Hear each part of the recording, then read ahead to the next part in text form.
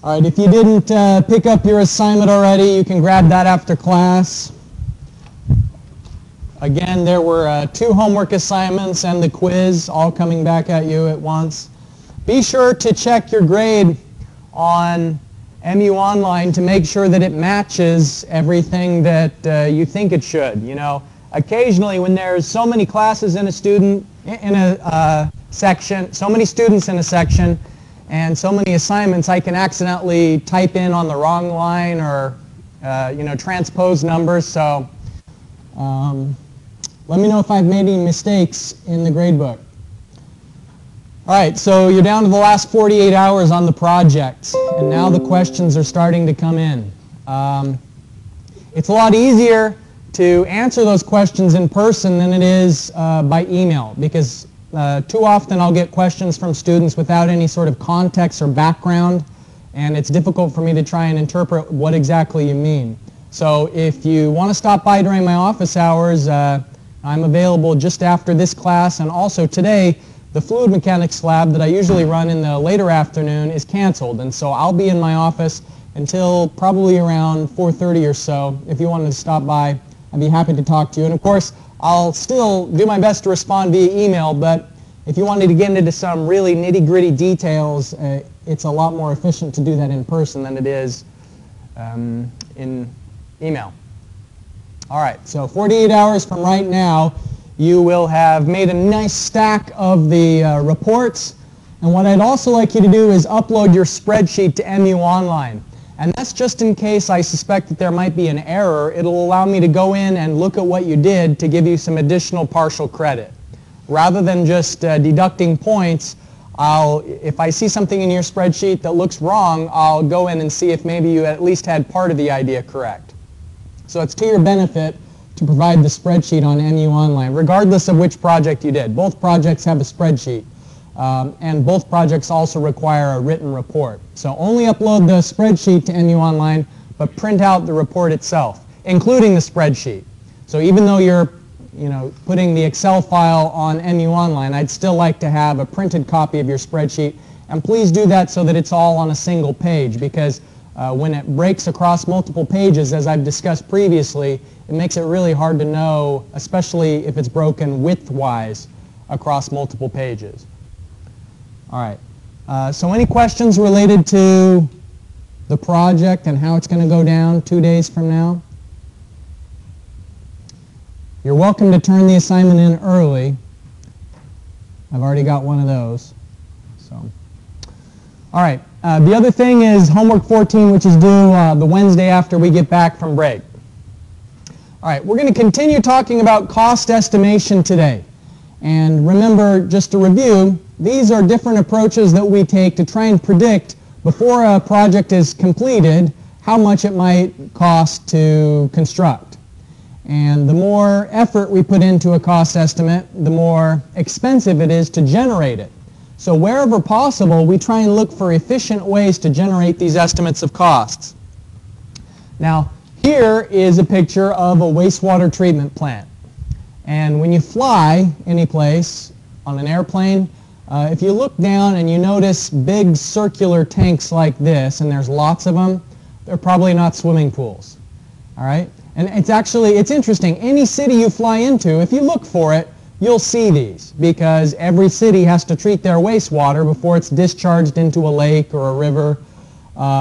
So these are clarifiers. The circular ones are clarifiers, which is meant to allow solids to settle to the bottom of the treatment plant.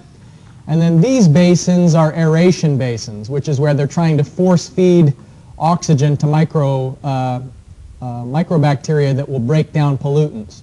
So this is a wastewater treatment plant, and this is a pretty big one. You can tell that there are several different clarifiers here, and so I'm just estimating here, but this looks like the treatment plant that you'd need for maybe around 500,000 people, approximately. Now, here's a much smaller treatment plant. They've only got 4 clarifiers in this treatment plant. So the first thing we're going to look at today with cost-capacity relationships is, let's say that you had really detailed financial data for how much it costs to construct this bigger treatment plant. maybe it would be possible if you had another project down the line to estimate in advance what the costs are going to be for the smaller wastewater treatment plant based on what you know for the larger one. Now, what could be a challenge as far as that goes? We've talked about bulk discounts in the past, and so how might that same idea apply here?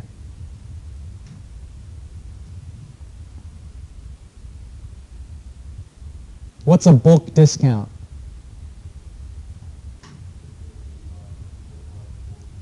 So if you buy a lot of something, you can often negotiate a discount with the supplier. So a facility that's this big may have some construction efficiencies and some material cost efficiencies that a smaller project like this couldn't capture. And so we may not be able to just scale linearly from a large facility to a small facility. So this larger one has 1, 2, 3, 4, 5, 6, 7, 8, 9, 10, 11, 12, 13, 14, 15, 16, 17 clarifiers that we can see. There's probably one here too. So let's say 18 clarifiers. So this has only 4. Most likely the price is not going to be 4/18ths of the bigger one. There's going to be some sort of a nonlinearity that we have to keep track of. The cost capacity equation allows us to do that. The first part of it, before we look at the exponent, if we ignore the exponent, it's pretty straightforward. It's saying, let's say that you know the price of a big thing. Let's say C1 is the cost of that big treatment plant. We knew that it costs $20 million to build that facility. So that is C1. And Q is some measure of size. It could be the flow rate of water that treatment plant is treating. It could be the number of people that it accepts wastewater from. So let's say my estimate was 500,000 people. So Q1 would be 500,000 people. C1 is $20 million. So in a case like that, what if we wanted to estimate the cost for a treatment plant that's only going to serve 100,000 people? So it would be 1/5 of the $20 million. So that's the linear approach. But what this is saying is there could be some correlating exponent that has to do with the fact that not everything scales linearly. So let's look at what these x values could be. If x is 1, then that's assuming that there is a linear relationship, meaning you get no discount for a big facility compared to a small facility. It's all the same, the scaling. If x is less than 1, that's an indication of an economy of scale, meaning that there's a cost advantage for a larger size. In other words, the cost advantage for a larger size means that the more you buy of something, you're actually getting a discount per unit of that item that's being purchased. But occasionally there are diseconomies of scale, meaning that the larger something gets, the more expensive it is to either build or to buy.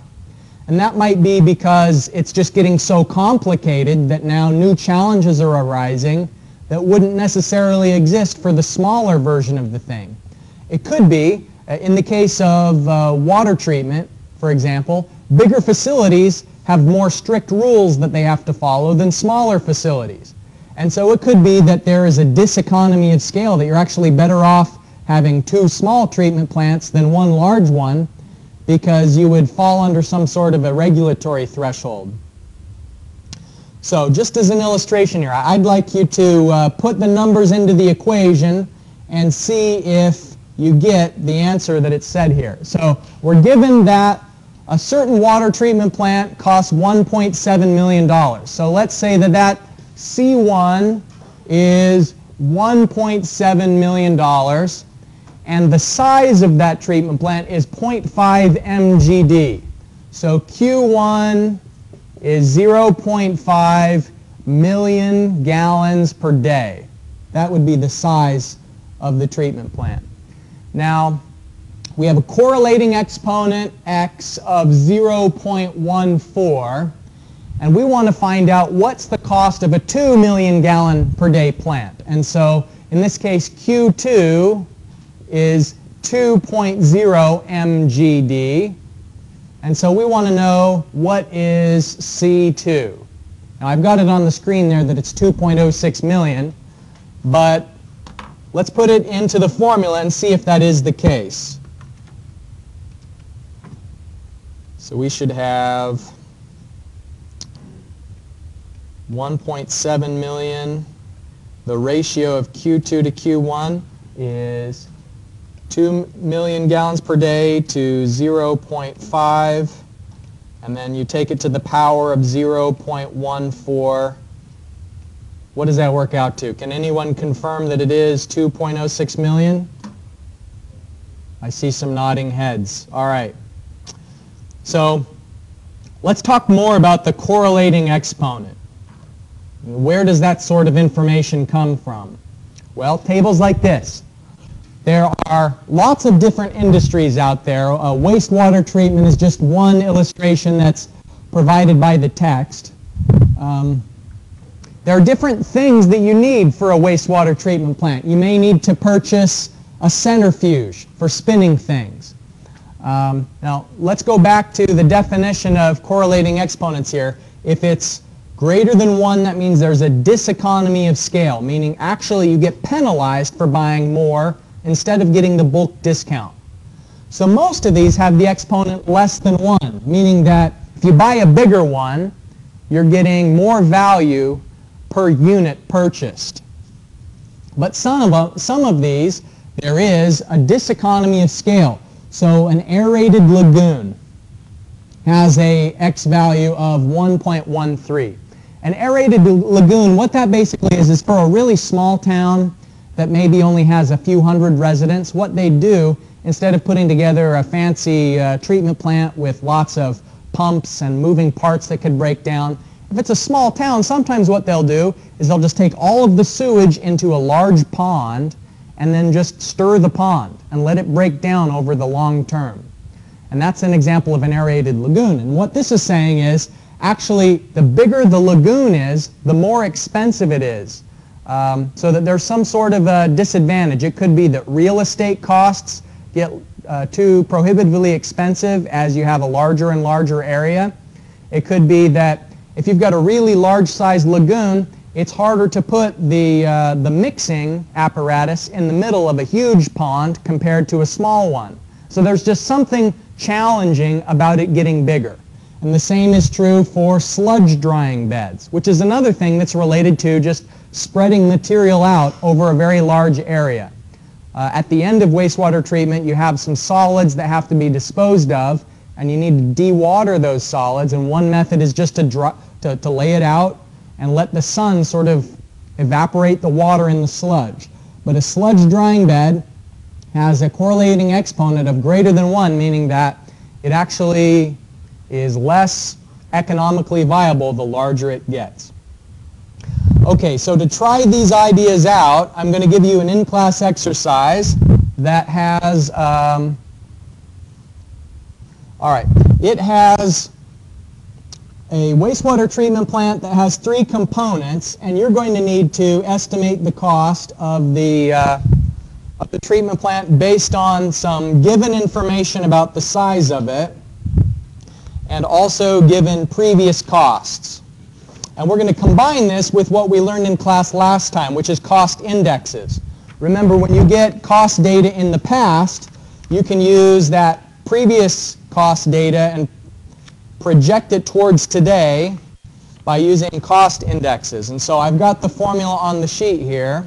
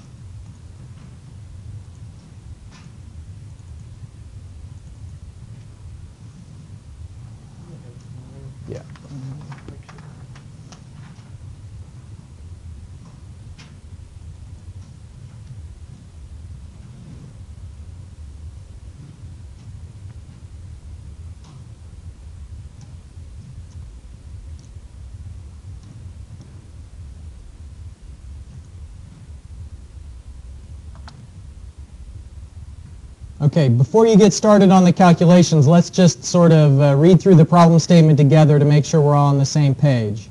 The first thing is that we are combining the cost capacity equations with the cost indices. And so that means that there's old pricing data. Back in 2010, that's our earlier year, we had the smaller treatment plant that had this sizing and component costs. And so these component costs are what you're going to use as the C values. And then the sizing, it may be horsepower that becomes a Q. It could be flow rate, size. And then we want to know, back then the construction cost index was 137, but when this is going to be built in 2017, we project that that same construction cost index will be 164, meaning that things in the future are going to be more expensive than they were many years ago in 2010. So not only is this facility going to be a different size, but also the time value of money and the effects of inflation are showing themselves. And so find the cost of each component using this formula and then add all of the component costs together.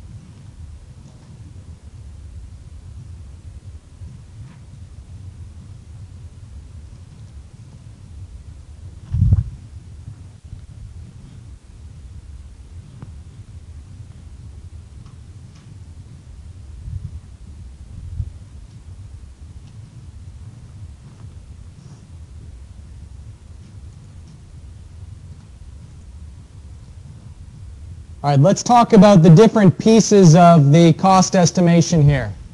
What we're saying is we're trying to find out how much this new aerated lagoon is going to cost to construct based on data we have from several years ago.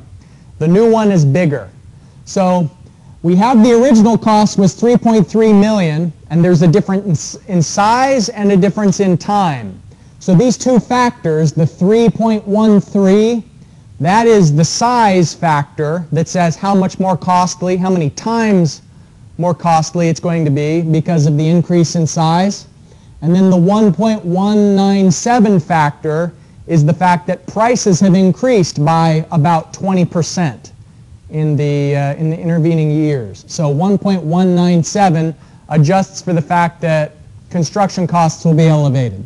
So we do the same thing for the lagoon, the blower. Now the lagoon has a penalty for size increases. 1.13 means that the larger you get, the more increasingly costly it is, whereas the blower has a nice value that's below 1, so that you're getting far more than double the capacity at just barely double the price, in spite of the fact that there's the increase in cost due to time. So overall, it should be $13.5 million approximately for the three components together. Any questions about cost capacity equations? They're very frequently combined with the cost indexes, because when you do a cost capacity equation, by definition, you're getting cost data for something that's already been completed. And you're planning for a project that's in the future. So it's inevitable that there's going to be a difference in cost because of just the change in time.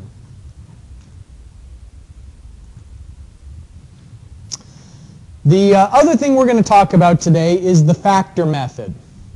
And so the factor method is looking at how one component of a project sometimes can predict the overall cost of the project. So before I talk about this formula, let me just tell you about eating out in Dubai. Last year I was living in Dubai, and I love to go to restaurants, but sometimes you can get into trouble finding, it's a very, very expensive city.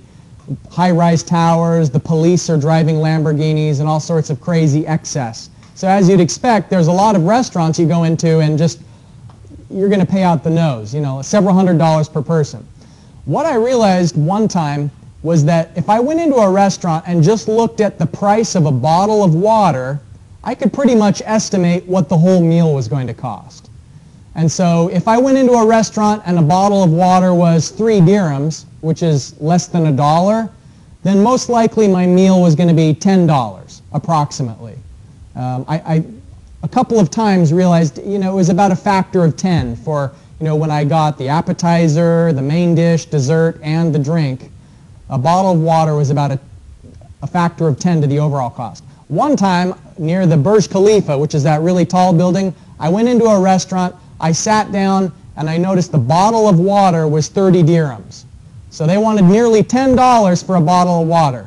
So I just sort of closed the menu, stood up, and made my way to the exit. Because I just wasn't in the mood, and also, I'm a cheapskate. So I didn't want to throw away $100 on a meal, especially because they were doing shisha in there, which is like the smoke that comes in with the long pipe, hubbly bubbly, sometimes it's called hookah. It just smelled like strawberry smoke in there. Plus, it was really expensive. So the idea there is that one component of a meal, the bottle of water, you can sometimes use that to factor up to what the overall project cost is going to be. So this formula is saying your total cost, including all of the components, is the cost of one piece of the project multiplied by some factor, h. So here's that illustration.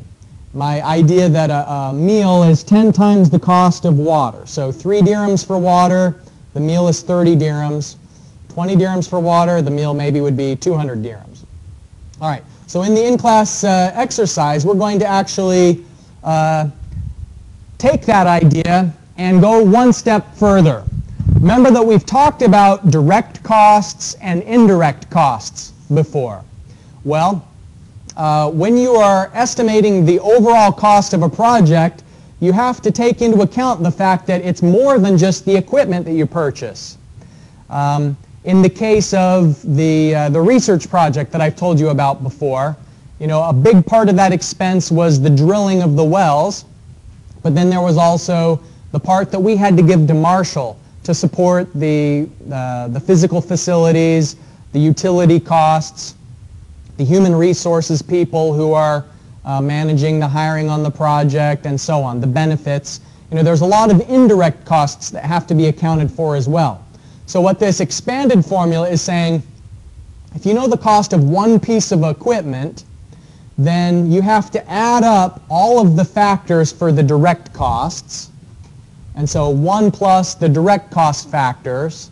And so then inside these brackets is going to be the overall direct costs of the project. But then you also have to account for the indirect costs that expand the amount that you're going to spend.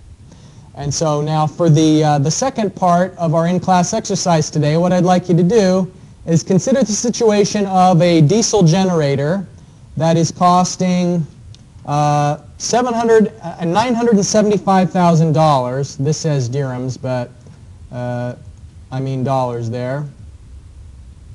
That says dollars on your paper.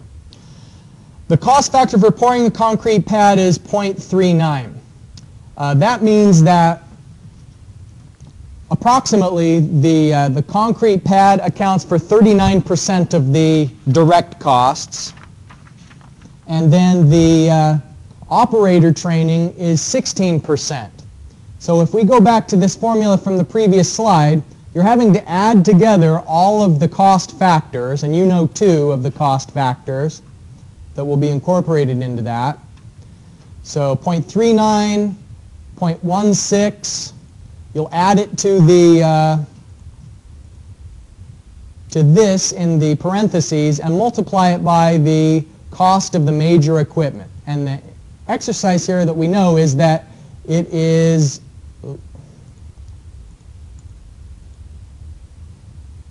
$975,000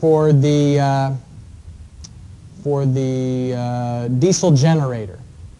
So there are other components there that we have to also account for. And then the indirect cost is 27% in this. So 0.27 is what you'll have to use for the other part of the equation.